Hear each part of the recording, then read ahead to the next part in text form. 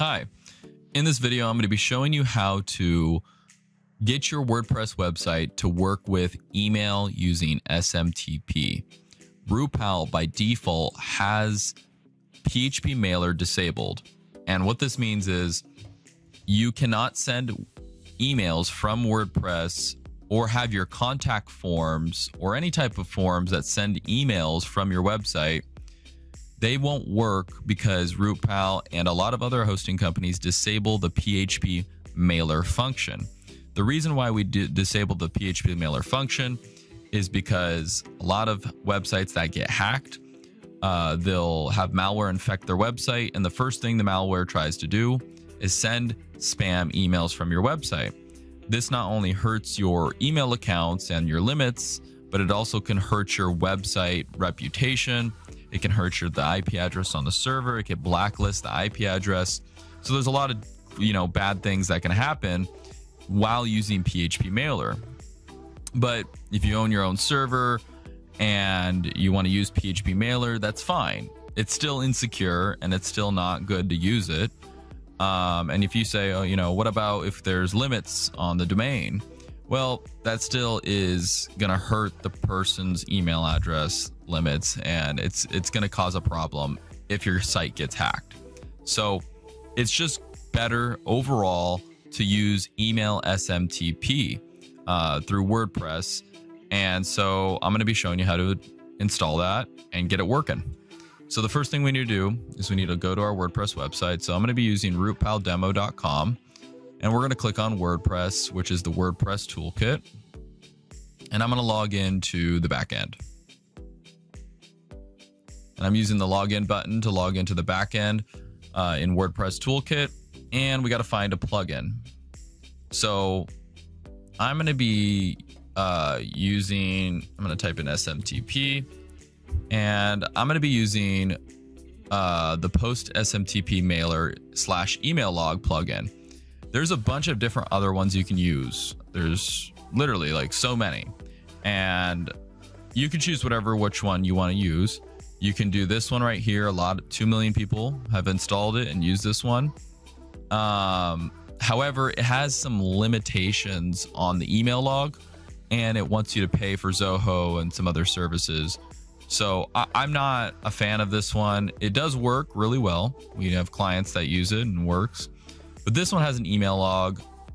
It's not as easy to set up, but I'm going to show you how to do it. So I'm going to use this one because it has the email log, and this one doesn't. It makes you pay for the pro plan for the email log. So I'm going to click activate, and there it is right there. So we're going to go to Post SMTP, and we could start the wizard in just a second. So the first thing we need to do is the next thing. Sorry, not the first thing. Is we need to go back to our website, and we need to create an email address for connecting this SMTP. And so I'm going to go to mail accounts, and I'm going to create a new email address. And for my so this is the email that's going to go out from your WordPress website. So, you can have it be support, you can have it be sales, you can have it be help, or you can have it be info, which is kind of, everything. So I like info, so I'm going to choose info, and I'm going to create a password and copy that password because we'll need it right away, and click OK. So the next step, if you're using Cloudflare or a CDN provider, or you're not using Plesk DNS, the DNS here, right? I'm not using Plesk DNS because it says domain name is not resolvable. So it's not pointing, I'm not using the DNS provided by Plesk. So you need to configure your mail correctly for SMTP at whatever DNS provider you're using. If you're using Cloudflare, you need to make sure you have SSL installed using Let's Encrypt, which is right here. And you need to make sure this is working. Mail access, IMAP, POP, SMTP. You need to make sure it's secured. And you need to make sure your Cloudflare is set up correctly to accept and process mail. I have a video on my YouTube channel that shows you how to connect your mail to Cloudflare correctly through Plesk.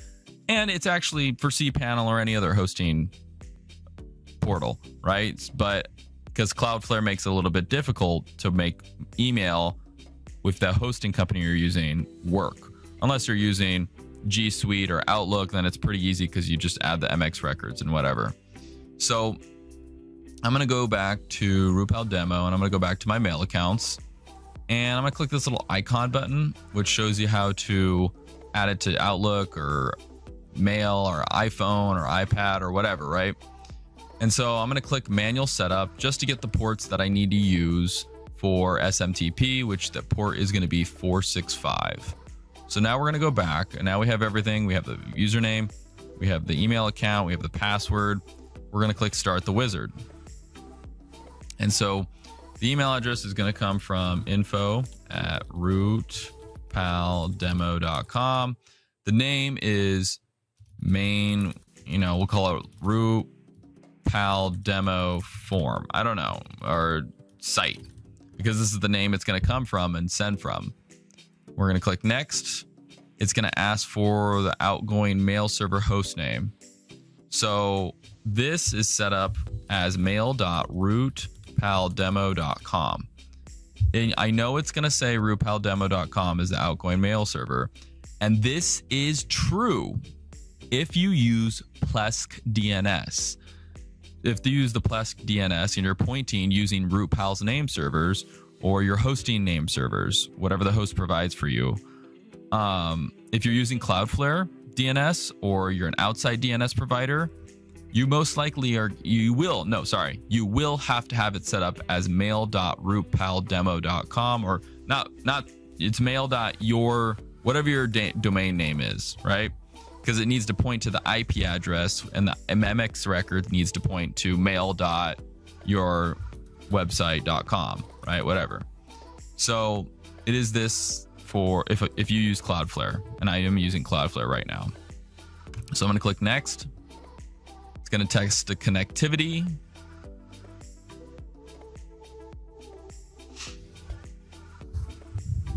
And we'll just give it a second. And it automatically selected the default 25 port, which is non-SSL. I wanted to use SSL, so I'm going to select 465 SMTP, and I'm going to use password. Requires username and password. That's correct. So make sure you have it like this. Then click next. Then the username is going to be info@rootpaldemo.com. It's just your email address, whatever email address you set up. Here's the password we generated, and I'm going to click next. And select a notification service when an email has failed to deliver. This is kind of cool. So let's say, if an email fails to deliver because you sent it to a random email address, you can do it. You can use Pushover, which is some app you download on your phone that tells you notifications are wrong, or not notification. It'll send a notification through your phone. You can download it on your iPhone or Android, and it'll tell you, hey, there was an error with your website or something. Or you can use Slack, or it can email you when there's something that has an issue. I'm not going to use this right now. I'm just going to leave it as email. I'm not going to use any of the other services. So we're just going to click next, and we're going to click finish. So look, it says right here, send yourself a test email to make sure everything is working. Post SMTP v2 includes a new feature called mailer type. I recommend to change it to test post SMTP with the value PHP mailer. We don't need to worry about that. So I'm going to click finish. And we'll send a test email. Let's send it to my email. And boom, it was delivered. Awesome. So let's see if I got it. And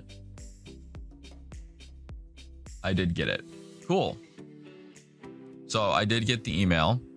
It said my message was delivered, and now SMTP is working like a charm.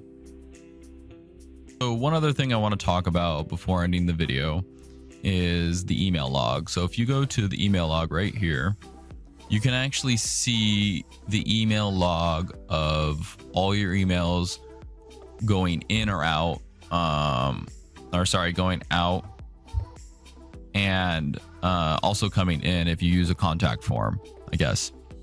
So you could see how the solution, all good, mail sent, all good, mail sent. If you go to your dashboard, I believe there's a quick view too. Right here. So yeah, there's a quick view too, where it shows 2 emails sent. You can also go to email log right here.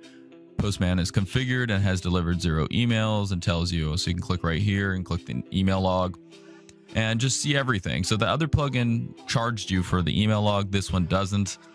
And yeah, I mean, so if you do want WordPress email to work, if you're using a cron job that connects to WordPress, you will need to use a SMTP plugin for your email to work. It will not work unless you have it set up like this. We have disabled it. We will not be turning it back on for anybody.